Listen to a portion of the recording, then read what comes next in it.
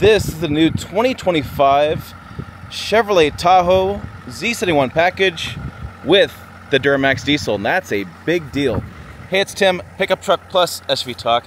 In this video, we'll talk to you about what the exterior looks like, interior, driving impressions. Also, we did kind of a lifestyle trip. I had my boys with me. We'll tell you some of the adventures we went to, and I'll show you some footage on that, and give you my overall thoughts, and well, when I wrap it up with the driving impressions in this vehicle. So, let's get back to the exterior of this Z71. So, some changes here. You can see the front fascia is different from prior model years. It's been refreshed, a little bit different design. The front here has been cut in a little bit, so you have a better approach angle for these tires. You hit a rock here and not damage the bumper. I have red tow hooks. I have a skid plate down there. This is, again, the new Duramax diesel. It's LZ0, came out in 2023 for the Silverado. It is a mile per gallon diesel. It is not a towing diesel, mile per gallon. So what's great with this is you really get good fuel economy, and you get a much more pleasurable driving experience than, say, the 5.3 liter V8, because you have more low-end torque at a offline speed. So this is probably comparable to the 6.2 liter V8 that they offer as well as far as performance. That one takes premium fuel to get the performance. This one takes diesel. DEF usage isn't that bad on this. Oil changes aren't that expensive. So it's just a different type of diesel. They've been selling the heck out of these things. Once you understand it, you like it. But it takes a little bit to understand what the purpose of it for. People just think it's going to be heavy-duty diesel, I'm going to tow, all this kind of stuff. That is the wrong equation. Z71 there, we do have these big off-road tires there, right? That's part of the Z71 package. You have LT, Premier, High Country, and Z71 as options. Tahoe is blacked out there. We do have the boards, running boards there. Come around the back. I'll try not to trip. And we have this nice finish to it. I think they did a really good job finishing this off. Duramax there. Quad tip exhaust, that's part of a package. So this thing's probably retails around $80,000. I don't have pricing yet for the 2025 model year. But it's probably in that range. It starts at 61, and then you can add features, add options to move up. The top glass opens, the bottom lift gate opens as well, like so, I think. If I can get it open. So you can see we have some luggage back here. We have a third row as well. Not a massive third row, but we have a third row. And then if you're thinking about this versus Suburban, I have a video on that as well. We basically have about 1.5 feet more space in the Suburban versus Tahoe. The Suburban fits 4x8 sheet of plywood. This fits a 7-foot as far as the overall depth. All right, so before I interview the kids, talk about the interior, let me show you some of these adventures we went on. Okay, skip ahead if you like. This is the first time I brought my kids with me on a work trip, and I want to put it in the video. I said, heck with it, I'm going to put it in the video, we'll see how it goes. It was pretty interesting. We started off ziplining as we flew into Dallas, started ziplining, and those harnesses are a little tight. Ugh. We did the first lifestyle adventure thing. We have our harnesses and stuff. Did step one, didn't like it anymore. That guy wants to do a lot more. He's smiling, laughing. He made it, I made it, but he started talking about like 50 feet. No, I don't know. The adventure continues. Yeah, that was a long way. Then we went to the State Fair, Texas that night, had corn dogs and had a little meal Chevrolet had provided, and then we took a tour of the State Fair. If you haven't been, it's massive. I had friends tell me they had 16,000 steps walking the State Fair, and we did it at night. It was hot, sticky, lots of people, and a lot of interesting attractions, I guess is the way to say it. I still haven't figured out this parade. It was quite the thing. I killed the music because of copyright, but it was, yeah. And then, well, we went in Texas. We ski-balled, and then we shot some guns. And then the next day, we drove down to Waco, and we had lunch down there, but we also stopped before lunch at the Waco Mammoth Museum. Yeah, it turns out a couple teenagers back in the 70s kicked over a couple bones that turned out to be femur bones of mammoths. They found 22 in this site. They had the city give them like $2 million, something like that, to build this building. Excuse me, the rancher gave them the property. They raised $2 million for the building. Then the national park took it over, and that's where they found the bones, right down there. They figured that a whole herd of them died and just laid down right in there, and they were able to unearth them. And my son shot all this footage, so I want to make sure I include this in the video. My older son, he really wanted to shoot this. He's taking journalism classes, and so we got to work on his zooming a little bit. But we think they were in a drought. They ran out of water. They got tired, and they fell over. Is kind of what they think. And then inside the building, it's all air cooled, and yeah, it is all preserved. There's a spot right there. A paleontologist works on the bones, and there's a mammoth on the wall that's 14 foot tall. And then this gentleman's got he's the park ranger. He's got a little green thing showing us stuff. But they found a saber-toothed tiger in there. They found a great tortoiseshell in there. And that's an active site. Some of these beams they put in for this building actually hit bones when they were going down. They have so many bones in this area. And they found 60 other bones of mammoths nearby. 60 other mammoth nearby. Big area of mammoth. Yeah, Cody was very happy to do that part of the tour. Then we went to the Dr. Pepper Museum before we headed down to Fredericksburg. I was pretty interested in Dr. Pepper Museum. Who knew it was invented in Waco? The drugstore guy kind of put together a combination, and there was videos and things we watched. The bottles were really interesting. That's why I want to make footage of those bottles. The boys were less impressed. Big Dr. Pepper drinker, but not impressed in the history of Dr. Pepper at all. The red bottle there's a twist-off, which I didn't think they went back that far in time to do twist-offs, but they did.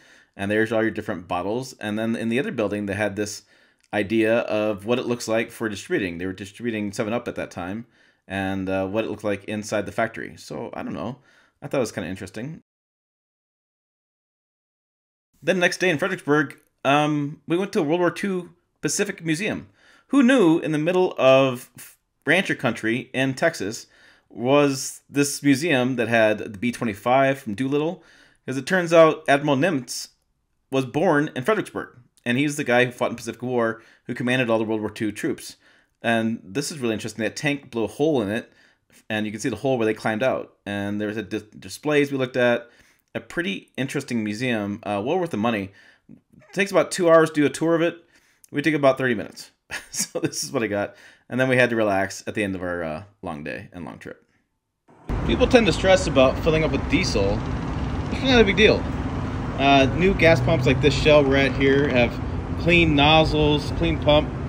It doesn't stink. It's not smelly like the farmers' gas stations where it's all covered in their gloves, once they're wearing gloves and stuff like that. So it's not a bad experience. It's just people tend to forget about it. And look, it's $3 a gallon, so it's not that expensive either. Okay, it just filled up, but it shows 20 miles per gallon, 325 miles, that kind of stuff. But you have to go over here. You go home, vehicle status, trip information's here, and then you click on it again, and you reset trip 1 or trip 2. So we're going to reset trip 1 and reset. And there you go. So now trip 1's reset, and we can see it there. So we'll track that on our way down to Waco. Okay, let's start with Cody-san. he's busy. He's got the headphones on. You're watching the show. You're going to talk to us here. So connect the headphones. Easy. Everything hooked up. We do have the Wi-Fi, everything connected in this already for the rear entertainment system. And so stop moving. Ow, the seats go back. Okay. So the seats fold down. The kids can play around and stuff. But pretty comfortable in seats. Pretty comfortable back there. You forgot to take this tag off of your shirt. Okay, I'll take that up for you. So, yeah, been loving this back here. They've been easy to get in and out pretty easily as well, and loading up, and then we have a nice Bose surround system there. So this thing connects to an HDMI, so you can get an Xbox now. Yes, this does have an HDMI hookup on there. We do have heated outboard seats and a power plug down there as well, so you can hook up an Xbox and put it right there in the middle. And you can watch the driver and how fast they are going. Yes, he can. There is a. Oh no, mood ring. I'll grab it. From our adventures, we bought a mood ring at the Mammoth Cave. So, it does have a system built in here that shows you how fast driver's going, how much fuel to empty, and you can track the trip. So you don't have to ask, are we there yet? No, you can tell. And why are you eating barbecue chips at like 9 o'clock in the morning? I can. Okay. Son number 2. Son number 2 has been in the front. He's been in the back. So both sides of the archipelago. You've been, yeah. What do you think of the interior? I mean, it's nice. There's a button that I can make Dad hot with. Right. I've done that multiple times. I've also seen these Apple CarPlay in there. Yep, we've used Apple CarPlay. We've used the system over there. It's tilted for the driver, but he can still see, which, yeah, good and bad. Yep, and yep, and then we have the center console slides back by push of a button. What about the seats? Seat comfort. Comfortable? You can make it go high. Right. So, seat comfort pretty nice for you? I mean, yeah. You can make it your own comfort. Right. He's having fun with that. There's not even massage. Oh, there's not massage in this one. So that was our downside. There's no massage. So, all right, let me get around the driver's side and I'll show you how that looks. Lots of cup holders as well. We've had lots of drinks in here over the last couple days. Okay, come around the side front one more time.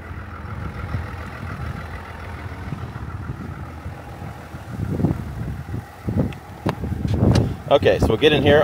Do want to point out our payload is going to be 1,497 pounds. We're going to tow about 8,000 pounds with this. Again, not a heavy-duty diesel towing rig, but instead, it's fuel economy. So, I've been averaging about 21, but I've been idling quite a bit. I'd imagine on like a road trip or something like that, if you're driving straight, you'll probably get closer to 23, 24, 25, something in that range.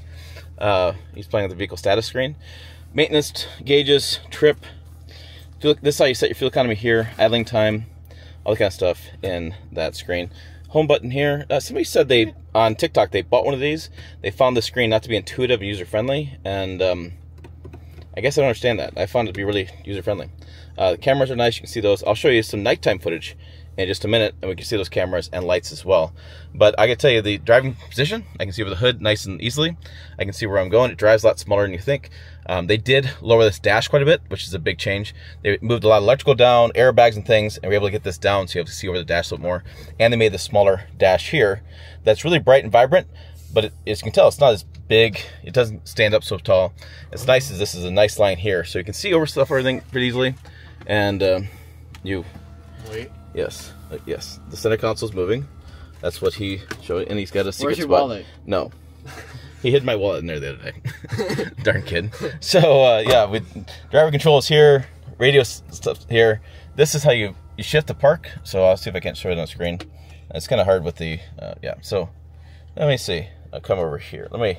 I guess I got to raise the steering wheel up. So steering wheel, raise, tilts, telescopes, and then there's your shifter. You pull back with foot and brake for neutral, back and up for reverse, and back and down for drive. Okay. We do have a trailer brake control over here. I also have the fantastic auto four-wheel drive for wintertime. If you have questionable conditions, put an auto four-wheel drive. I have parking sensors, which I turned off when we went to the car wash. Auto start stop, lane departure, hill descent control, and another camera button. They have multiple camera buttons.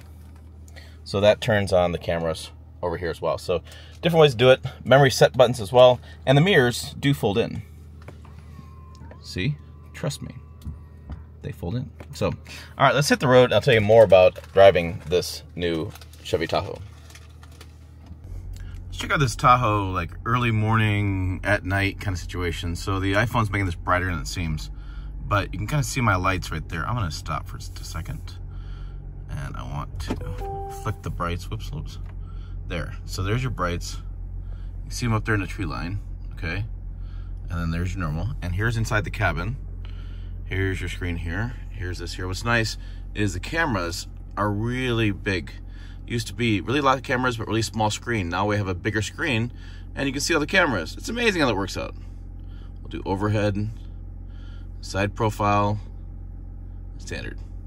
Okay, so then we have lights there and lights there. Okay, this is all lit up over here with all your instruments. I'm gonna get out. I'm gonna pop these lights on. So there's lights here, and lights there, and lights in the back. So really well lit cabin, and lights in the window well. Sorry, my hands there, but lights in the footwell, which is always nice to see, especially, you know, getting in and out in the dark. Where to put your feet, you know, where to not put your feet with all the stuff I have down there with all the debris from being outside. But yeah, so then on the outside, we'll check this out here. Here's your lighting signature. So we have little amber lights. There's our lights there. Yeah, really nice look there. I like that a lot. And then we come around over here. We'll see what the back looks like. On the Tahoe. Okay. Yeah, there's your nice rear. I think they did a really good job of these lights. Really stands out. Looks good. Yeah, home run there. And I wonder if it's got a puddle lamp or anything shining down. So let me open that, see if anything shines down. Sometimes you get some stuff shining down here. Looks like I don't. Looks like I just have lighting in here. But again, it's not dark. It's just early dawn, but it definitely is pretty lit in this cabin. Okay, out on the road here with the Duramax diesel, this is probably my favorite powertrain GM has right now. I get good fuel economy. I get lots of low-end torque off lines, and it's really quick. and I have plenty of power for passing maneuvers. 50 to 75, put your foot into it, it go. It's small, it's linear power, so it doesn't like it spools, you gotta take off. This is really good power delivery on this, and like I said, I used to own a 2023 Silverado 1500. I really enjoyed it. There are some criticisms of this powertrain. It is an oil burner, really. It does use oil at times. It's funny, when I first discovered this, there was a technical service bulletin for consumers who went dealership for the technicians to let them know this is not a known issue. It is a part of owning this vehicle, this engine. And people online were like, my truck doesn't use any oil and this doesn't do that. And I went and I talked to mechanics and I talked to different engineers at different brands, and they all came the same thing. They're like, yeah, you know, it uses oil. Engines use oil through the PCV valve or through the rings as the rings wear down, and they really weren't thinking that was that big of a deal. So people had made a big deal about it, didn't make a big deal about it. Other changes this year, I think I may have talked about this earlier. I like the big steering wheel. It's nice. It really gives you a firm, better feeling. Excuse me, a really firm big steering wheel give you a better feeling of behind the wheel. Like I feel like I'm in more control. I don't want a smaller steering wheel, especially the size of the vehicle. And it's a dumb thing, small little stupid thing, but I definitely do like the additional size. I like the overall dash layout. I really like these seats. I've been critical of GM seats for several years now, and these seats are really comfortable, and that says a lot. Pretty quiet in the cabin. It's not, I hear a little road noise here and there, but again, it's kind of windy today, so I'm not gonna worry too much about that. And smooth. You would think with these off-road tires I'd hear some tire whine, or I'd hear feel some more vibrations.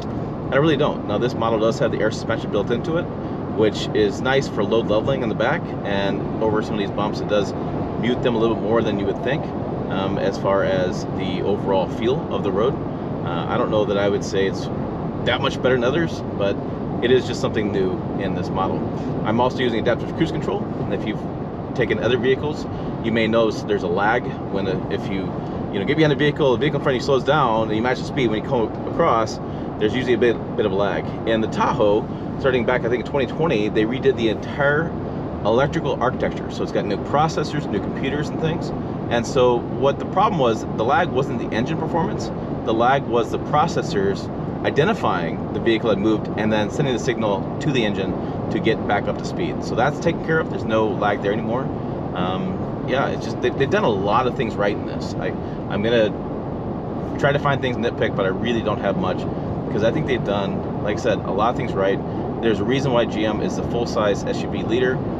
This Tahoe, the Yukon, the Suburban, great family haulers, and again, having the Duramax and the Z71 package, where you go maybe more off-roading, or you do, maybe a small towing camper to a trail or something, or you're just driving around like I am normally, and you're getting pretty decent fuel economy out of a large body-on-frame SUV.